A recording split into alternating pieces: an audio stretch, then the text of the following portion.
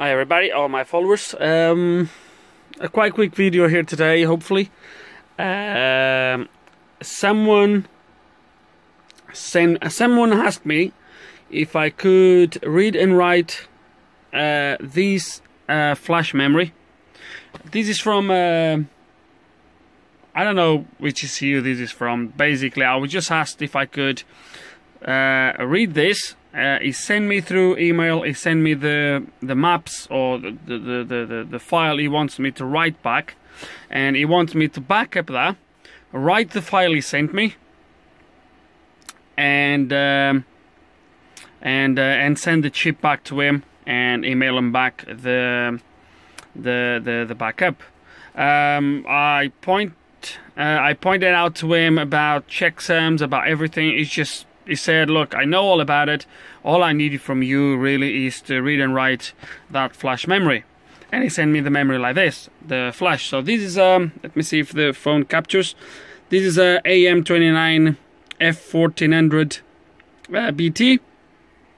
And, right, the only thing I have that is able to read it, I believe, is my Willem EPROM. I have other tools that will be able to, but I don't have adapters for it. I do have the adapter for the Willem, so hopefully that will work. And what we're going to do now is solder this flash into there, and then we're going to attempt to read it. Okay, and my chip is already in here, as you can see. Okay, and the next step is going to be plug in the Willem programmer. I'm using the LBT cable from Dataman because he is the only. I could use this computer, but he's off at the moment, so I'll be using that one, and I'm using the same cable, obviously. So we're gonna plug everything in, and then we'll go from there. A quick note: to flash these, you're gonna need 12 volts power supply.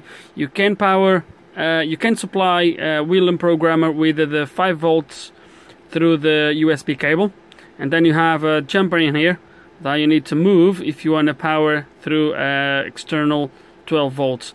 For this, we need 12 volts, otherwise the USB does not supply enough current, enough voltage to program this, so we're gonna have to use the 12 volts. So we're gonna plug everything, and then we'll carry on from there.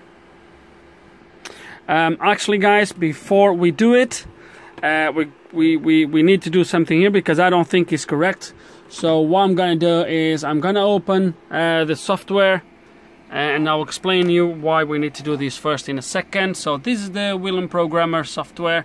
Let's gonna search for the AM29F400. This is gonna be a flash, and it's gonna be 16 bits perhaps. There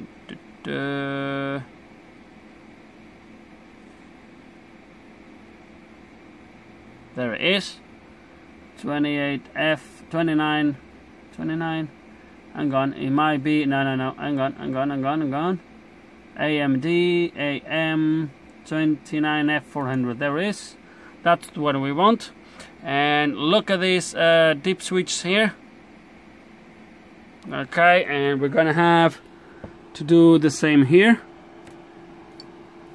Also, this first voltage jumper here needs to be on the first bottom two, which it is, but the dip switch, they're gonna have to be changed. So we're gonna change this to match the picture.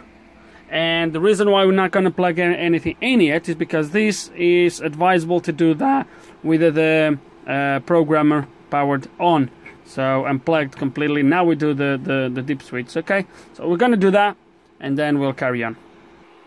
And job done, as you can see. So one down, two up, one down, two up, and then down, up, down, up, down, up, down. Exactly the same as in there. Okay, and now yes, we are in conditions to actually plug everything in, which I'm gonna do now. And the first thing we plug in is gonna be my sorry, gonna be my power supply, and now my LPT cable. Okay, and now we are in conditions to test the hardware, which we do by pressing help test hardware. And once I press this, if the hardware is check okay, right there where it says status bar will come up with hardware okay, so, or hardware present. And what happens when you do the test, I will show you. You have a check that is done, as you can see. So that's what happens. So hardware is present, everything is looking good. So the next step, what we can do next is actually put this in, which I will show you how as well. So we'll put that in there. And now we have this little ribbon cable that goes in there. And it goes here to the back. And we are ready to read the chip, which we're gonna do now. So now, if I press read in there, it should start to read the chip, and there we go. It's a quite quick process to read, a little bit slower to write usually, but reading is usually quite quick, as you can see.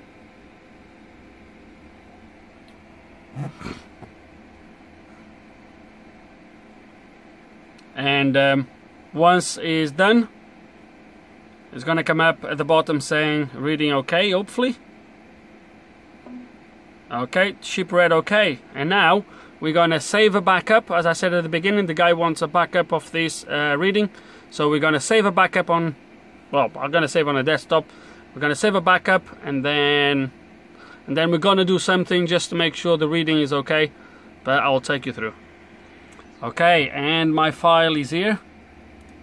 Okay, original. I have here already the file the guy wants me to write in there, but before we write anything in there, I want to make sure that that's a good reading. I could do it. I'm gonna do two things. One, I'm gonna do it here. Just try, because the file he sent me, it says it's from EDC. Sorry guys. The file he sent me is named EDC15C2. Let's gonna see if ECM titanium detects this this file as the same EDC15C2. It's gonna see what is gonna detect it as.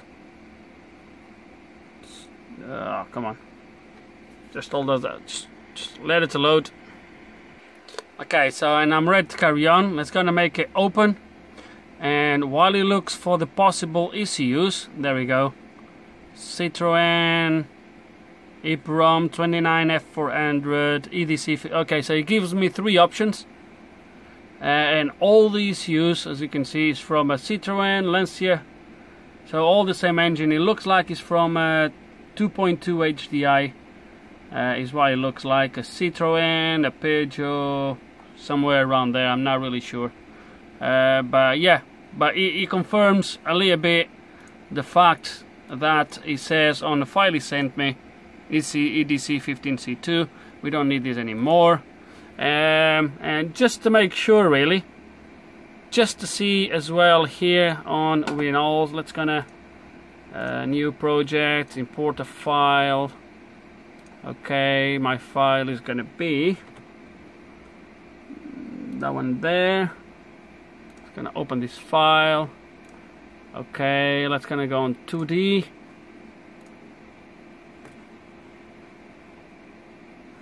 Okay, and Windows is also detecting some maps around here. Okay, these might not be okay, so some maps that is detecting there as a Bosch, as you can see in there. So everything is pretty much making sense. And we have here as well some maps. There we go. So it looks like the reading went absolutely fine. It looks like the reading is okay. So I'm happy with the reading. And what we're going to do now is we're going to write the file he sent me, and to do that we do open, and I'm going to look for the EDC15C2 tuned checksums. Okay, so it looks like someone has tuned a file for him from a similar ECU. I don't know, whatever. Okay, so binary file loaded. Okay, as you can see, and now we're gonna program the chip, which is right there at the top on this button here. I'm gonna leave this skip write to write empty space, basically. So he's not gonna write empty files, empty spaces. It's gonna make program chip, and the programming is just started. As you can see, it's a little bit slower, obviously, but we're gonna leave it to do the programming.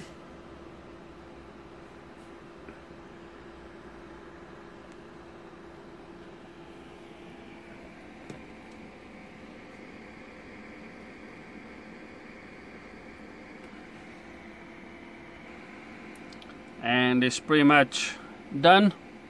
And what the programmer is going to do straight after, as you can see, is verifying the chip. And basically what he's doing is reading the chip, and is comparing the data on the chip with the data of the file he just wrote in there. So he's just checking everything against the file, and if the writing process went okay, it's going to tell me the verification is fine, and the files they match, device programmed okay. So there we go, the programming went just fine, and it's done, really. Now I just need to remove the chip and send it back to him.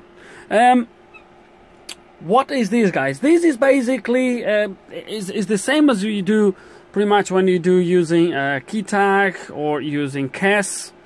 It's pretty much the same. The only difference here is that we are reading those maps, that data, straight from the chip where the data is. While when you do it using key tag through the CAN or through the BDM port, you are doing the same, just using different channels to read that data. Here we are reading the data straight from the chip. That's all it is. Don't know if you find it any interesting, if you think, I just thought, I was not to record this, to be honest, but then I thought, you know, it would be interesting to share this with you guys. And I think that's it, really. Hope there's some information here you guys can find.